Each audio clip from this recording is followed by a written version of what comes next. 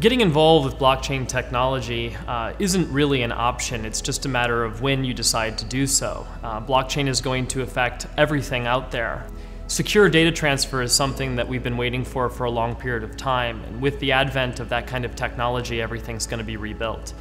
So whether you get involved today or tomorrow, or you get involved through consumer-driven applications that offer you things that are hard to imagine today, at some point in time, you're going to get involved. That's the future of blockchain. It will be so ingrained in everything that it will just become a given to people. We used to wonder, how does the internet work? Now people don't care. They just use the internet because it's obvious. It's natural. If you want to know where the puck's going to be in the next 10 years, all major businesses will be moving to blockchain-based infrastructure. So you need to pay attention today so that you're not behind.